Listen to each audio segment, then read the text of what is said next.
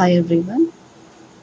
In the series of question and answers from industrial microbiology, in this video we are going to discuss another question, that is, write a brief account on the steps involved in downstream processing. See the answer for this one. So how can we define a downstream processing? The various steps or stages involved in the processing of the product recovery or recovery of the product after the fermentation or bioconversion stage of separation, purification and packaging of products is going to be defined as downstream processing. So that means whatever the steps that are involved in the recovery of the product after the completion of fermentation process is going to be defined as downstream processing. And this downstream processing is going to be of having different steps. The first step is separation, cell disruption, extraction, isolation, purification and drying. So these are the several steps that are going to be involved in the downstream processing.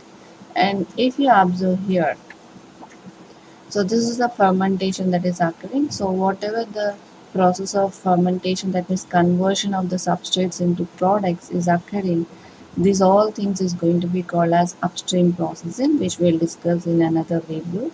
And in this video we are discussing about after the completion of the fermentation, how we are going to recover our product and what are the steps involved is nothing but the downstream processing, which simply in some books it can be written as DP and DSP.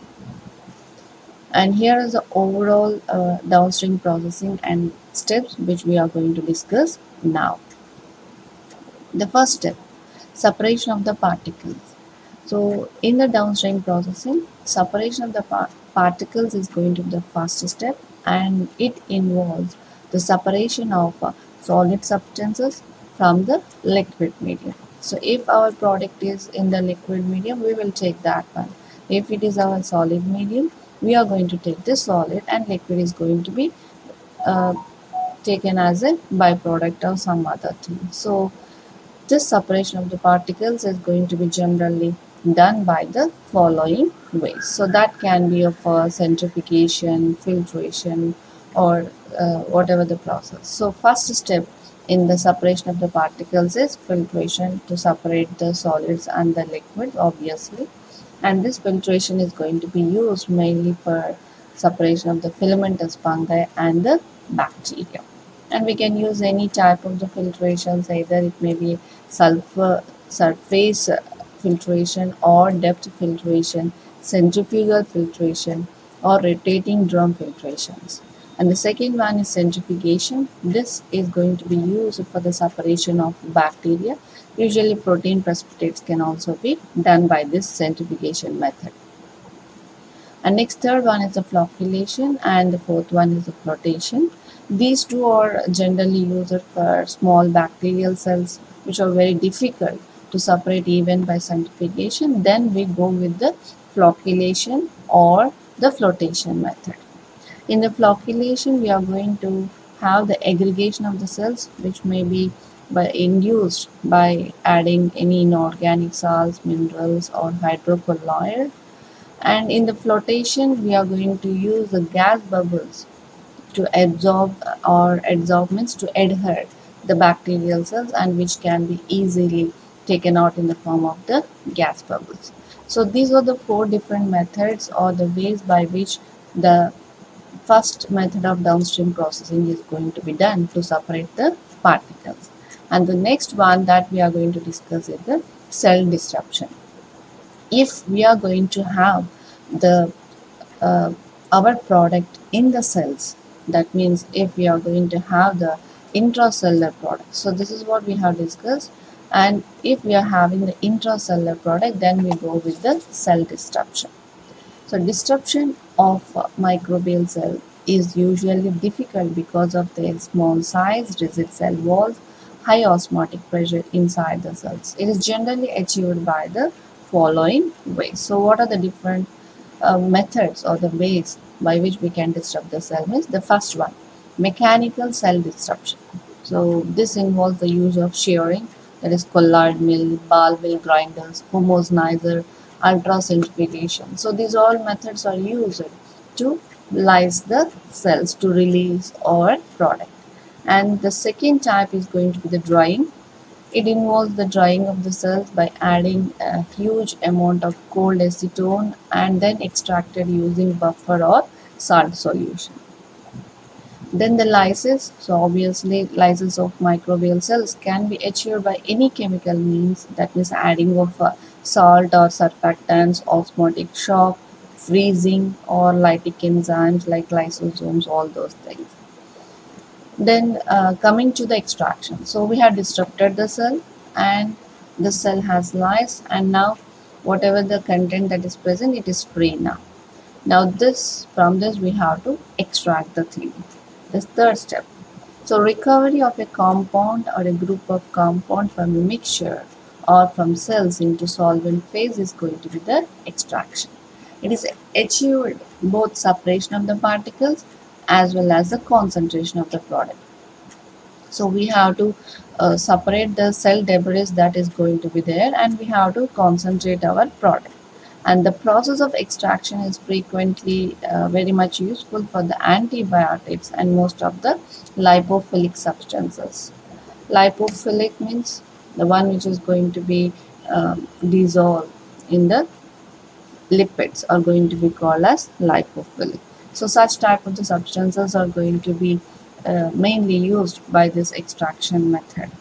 And the process that is going to be achieved mainly by the three methods. One is liquid-liquid extraction, or whole broth extraction, or aqueous multiphase extraction. So these are the three methods by which the extraction can be achieved. So now these all steps, one more step we are going to discuss, that is going to be the primary recovery of the product, isolation.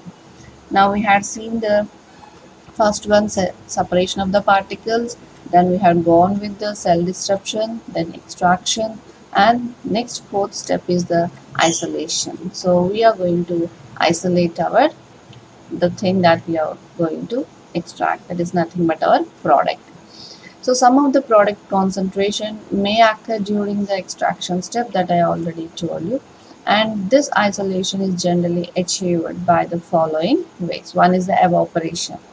So continuous flow evaporator is going to be used, and such that we are going to concentrate the product to remove the water or the liquid. Then falling film evaporator, thin film evaporator, or spray dryer. So these are all going to be used to evaporate the water content and concentrate our product. Then next, membrane filtration. So here we are going to use the microfiltration or the ultrafiltration, or sometimes reverse osmosis and electrodialysis can also be used. So here in the product purification, these are all going to be done. Then ion exchange resins is also going to be used, for example, dextran cellulose, polyamine, acrylate, etc. Then adsorption resins. So these adsorption resins may be of a polar, apolar, or semi-polar type. If they are polar, example are going to be sulfoxide and amide. If they are apolar, we are going to use the styrenidevinyl benzene, or semi-polar is going to be acyclic esters.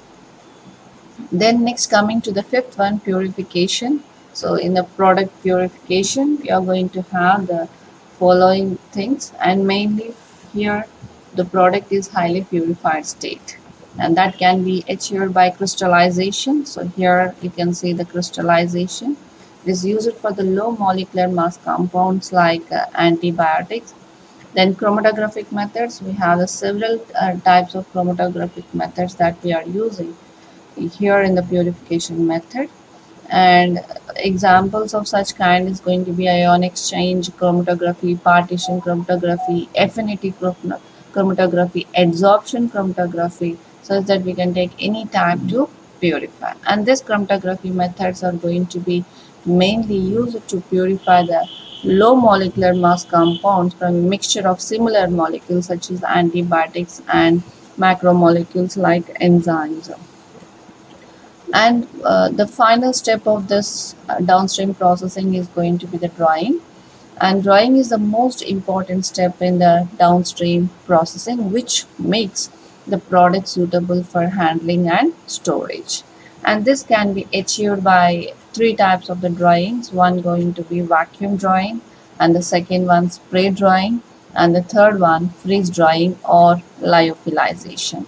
So vacuum drying is going to be performed in airtight vessels where we use the vacuum pumps. The pressure and the humidity within the chambers are going to be reduced, and by lowering the atmospheric pressure within the chamber, the material inside is going to be dry more quickly through contact with the indirectly heated walls.